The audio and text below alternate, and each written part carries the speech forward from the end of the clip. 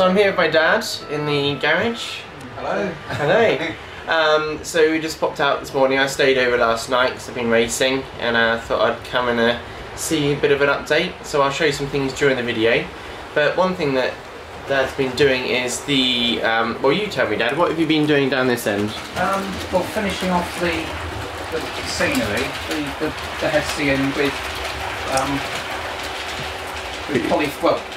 Hessian with polyfiller PVA in. Okay. Bit of colouring, some burnt umber. Box. Yeah, some burnt umber paint. Yep.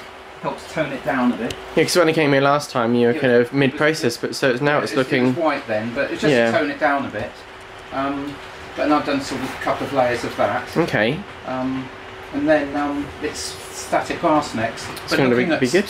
But looking at some of the demos on YouTube, Pico and WWS, they don't seem to worry about having a colour anyway. Okay. Straight onto white. I guess your edges next to the road, you'd add a tiny bit of colour just in case, or you can splodge it in with the paint afterwards, couldn't you? Yes. Yeah, it's going to be the grey sort of a finish of grey sort of plastery sort of finish road, grey tarmac sort of thing.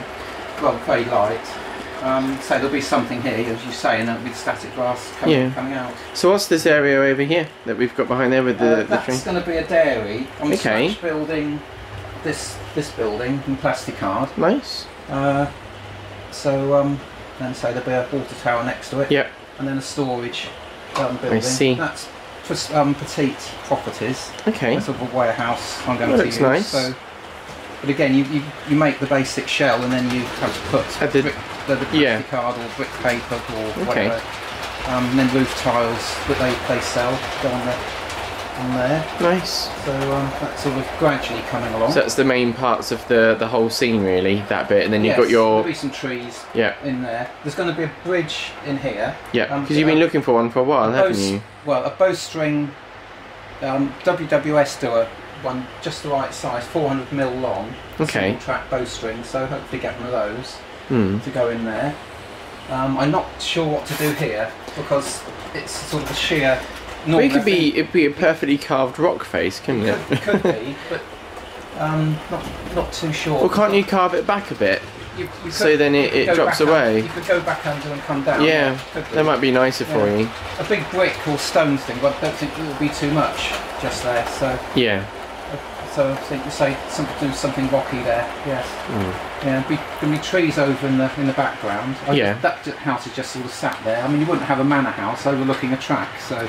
Well, if you had a lot of money, maybe you would. He might like railways, so I'm going to build myself a railway to watch. Well, it would have to be a very small one in perspective, so it's in the it's going to like 50 metres away. He's got the line right in front of his window. They really build it like that. No, so it might just be trees, though. I don't know. Okay, so to be continued on that one. Yeah. And then in the middle, you've got. That's going to have a little. It's just a wheels. I think it's an occupational bridge or whatever it is. So this little steel thing. Yeah, so that will go. That will just take the railway over. That'd be nice. And you see your bricks underneath as well. Yes, but I'll paint them first. Okay, are these little resin blocks, are they? Or no, they're part of the kit, just plastic. Oh, I see. You've screwed. Yeah, okay. Yeah, just part of the wheels kit. Yeah, but it's got that's nice enough. Just got to modify it when it's on the skew. It's designed to be straight. I see. So, yeah, you can have it how you like it. Oh yes, it's yours. Yes, I had to scratch build. Well, all the points are scratch built anyway, copper clad, but this one wasn't from any templates. I had to sort of make a special to get the join it all up. Tight curved radius. Well, it looks right. So it seems to work, but you can only have a very small wheelbase engine coming around. So you've got a pannier, so we won't have any. That wouldn't actually get in there. Freight engines this oh really? So we're gonna have the Peckett for that one then. Peckett or a small. Well, perfect. Where are we? This one over here. You've got your terrier. This little terrier works okay. Okay. I mean that's Great Western. It's from the WC&P, Western Cleveland and Portishead Railway near Bristol. So there is an excuse to have a Great Western one. Perfect. On there. Either that, or there's some more Pecketts out. There's a larger. Yeah. Do you think that'll be all right then? Because it's. You might. They're still 060. I see. So, but they're still tiny. Those new Hornby they're ones more the size of this one. Yes, they are. They're small like that. Oh. So one of those might do it as well. Just say it's a dairy siding, and then say it will just come out, and then you've got the siding up here to sort of sort the wagons out, and then you come around into the dairy. So. So we've got the siding here, everything's parked up on the side. So there's a sort of bay coming off, the point comes off here, so this bay along here. So smallish, I think. Should we turn that one off? Oh yeah. Okay. It just saves a bit of noise anyway. Oh yeah, I hadn't noticed that. That's fine.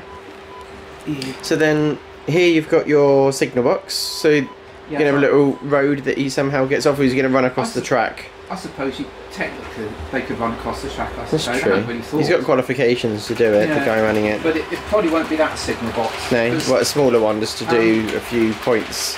Yes, there's some small, nice sort of, I think Kerno do a London South Western. Okay. One that's a bit different, so I quite fancy that. It was an afterthought because I suddenly realised, oh, it's a junction, so I don't have a signal box with it. So I just put that one there. Just for now, but I may just get something slightly smaller for that. Yeah. The tunnel, so this tunnel mouth is a bit of a problem. I'm just trying to figure out what you want to do. Yeah, so you've got to get it small enough to get in. Yeah. But big enough to leave the. You've got to sort of chop it down here somehow. I see. And just make it. It'll probably be covered up with bushes to disguise it, probably. Yeah, well, we could. It's a little bit awkward. Yeah. Well, we'll see how you get on. Once you've done some other things, it might define itself. That's cool. Yeah. In the middle you've got your lift out section, which you don't really lift out, but you might have to lift out. So we've got our joins that you're going to finish off. Yeah, so I could use some of the white bandage across there rather than hessian. Yeah. I've used that in other places on the rest of the world. It's either old cheesecloth shirts, bandages, and whatnot. You could have a piece of cloth with a static grass laid on it that you can like dress over it. You know. You could, yes. But your temporary bit. As long as I can get it neat. You say do something across there. Yeah, join it up and then give it a cut. But the thing, I've got to stashed away somewhere. That's alright. We'll see next time we come what you've done. But yeah, hopefully put some across there, cut it, and take it out, and then backfill it to make it stronger. Yeah, so this is going to look good with static grass all over it. Yeah, looking forward to seeing all that. So, so I've been looking at all, say the Pico and WWS and the Kathy Millett have the all their videos. So. Yeah, so you've been talking about obviously doing all this because this has got the felts from. Well, the lint from. And how many years has that been on there? 20 something. Well, it's been on there since I've been tiny, so. 20. Well, I'm 33. Yeah. So there's a chance. Then, yeah, so there's quite a few years worth of bits on here, so it'll really bring this to life. Yeah, the original lint from. The very first stuff I used was a lot longer hairs on it. Okay. Then later on, it was shorter hair to the lint and didn't work very well. I see. It still looks like nice texture though. But it was the glue that where you glue. It's nicer than scatter going on. Oh yes, you colour it, then you used to sort of glue it down with PVA, then rip it off. And I see, and you get that tear. So it isn't actually lint. It's just the hair from the lint. I see, so it's the leftovers of what was glued on. Okay, that's interesting. You can still use that now in places because it's very fine. It's like. Yeah, although say scattergrass probably takes over from it, I should think. Yeah, scattergrass doesn't look as nice though. But it depends how well someone's done it. But from a distance, it looks really nice. And you've got your massive trees here, Dad. Yes. I love these. They really stand out when you look back at the videos afterwards. Yeah, that's good. Because you've got some more here, that smaller ones and bigger ones that you're doing. In process, I've. So this is solder and wire, isn't it? Just wire. Grab him, Mum.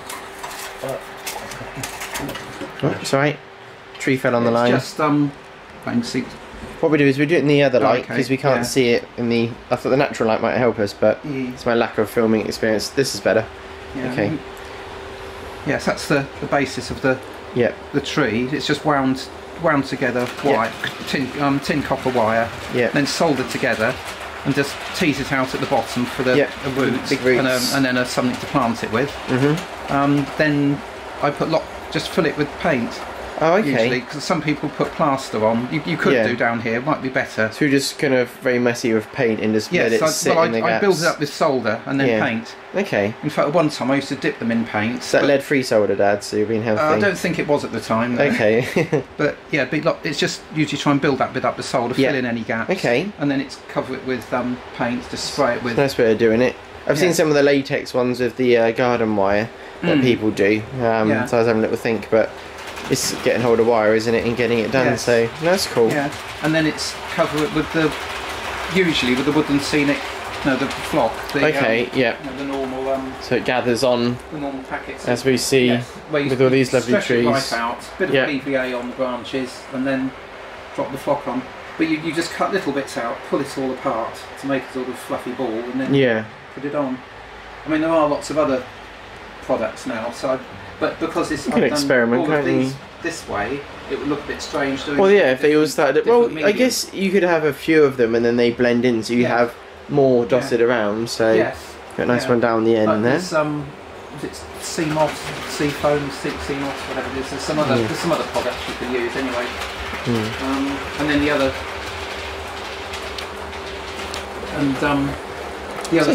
other thing we used was the horsehair packing. So we got horsehair packing.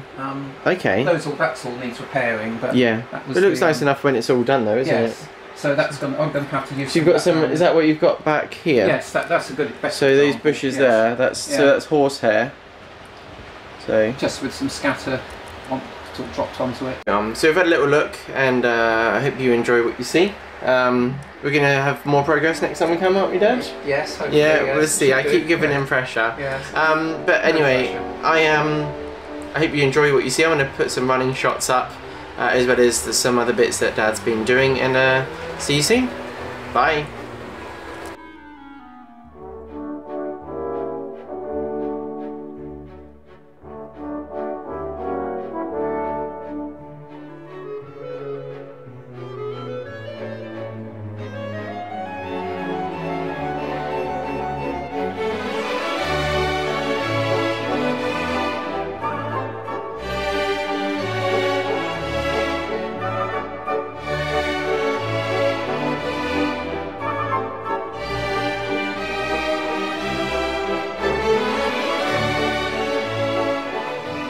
This is the Peckets. Yes. One that everyone's been raving about. Well, they look great. Yeah, you could get it by itself some time ago, but in limited numbers. So as soon as I saw it advertised, I looks nice. So I haven't tried it. So you got it with the truck. Oh yeah, I've seen that. They're all individual numbers as well. So 23, 24, 25. So. Fresh out of the box, see if it does something. Yeah, see what it works first time. Stuck on a point.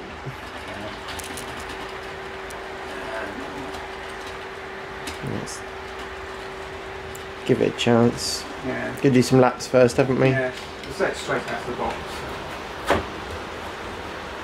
Right, it's done its first lap now. Let's go around, it's tiny. I think we should get it to pull some coaches in a bit, Dad, once it's warmed up. See how many it can pull,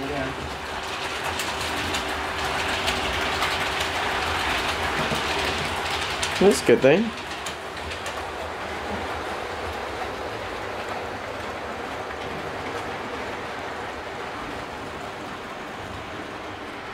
Okay. Yeah, shiver section. Yeah, got power feed and one.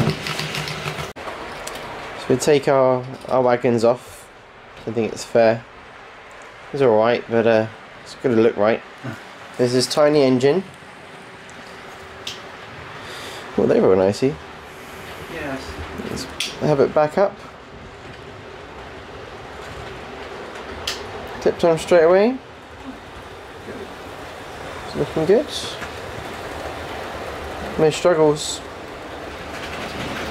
And off it goes.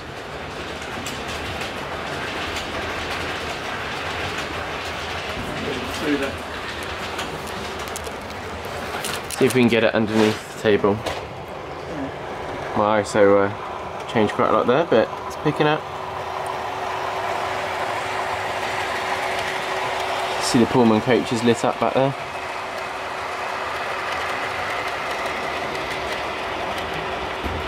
Off it goes. Oh, got breakfast turning up. Oh, wonderful. Thanks, Mum. So it's a breakfast break. This is the box. Which Becca came in a very nice box. It's shiny, isn't it? Gold on top. If it's real gold. No. No. But you've got another train here, Dad. What you got there?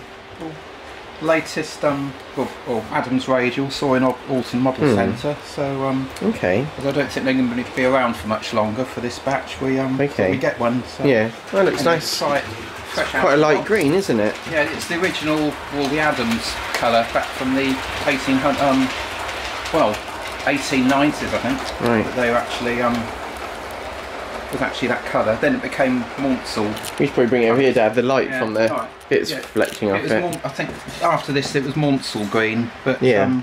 This is nice though. It's like very light apple green, isn't it? Yeah. So you haven't got this out yet? This is your first time? First time, yes. Oh. So lift things out. That's right, don't panic. You've got to lift that bit up. Yeah. It's like an IQ test sometimes with these, isn't it? I think Bachmann hope it goes in the end, and Hornby must be on the top. Yeah, when I got my 009 trucks out of the packaging, or Magons, I like to call them. Backwards. It was quite hard to get them out. Yeah. It does look nice. Yes. Well, oh, that's it. It seemed to be going along to. It's getting focus on you. I have to put it the other way round because it's just noticed the cup. There's only one. Oh, you've only got one coupling on it yet. Or you got to plug it in. There's an option. You can put the other one in if you want to, but that one's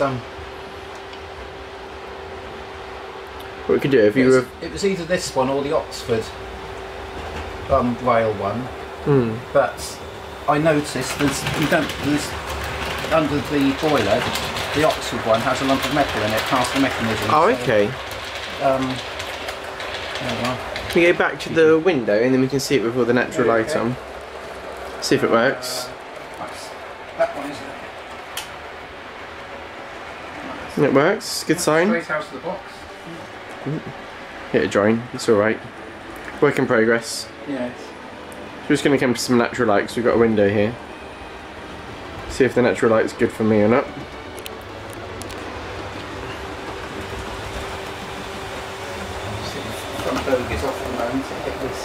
That's right.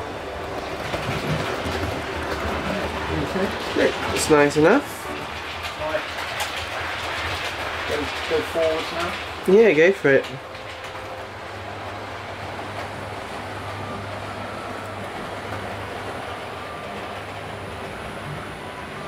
It's very smooth. Yeah. Can we go hit our drawing again? Yeah, seems right. That Alton Model Centre, they always test the Locos as you buy them. So I see. That's sort of an extra rather than going to. That's handy. Oh, you had a crash here, Dad. No. I think it's powered up. Probably power on the line. I'll stick it in front of that one. Oh, well, no, look at that. Dad likes his BR greens. The green diesel here I like, as well as Great Western and Surrey. A bit of dross on the line. Something stuck there. Looks alright though. Going a bit fast. So it's got a job to do.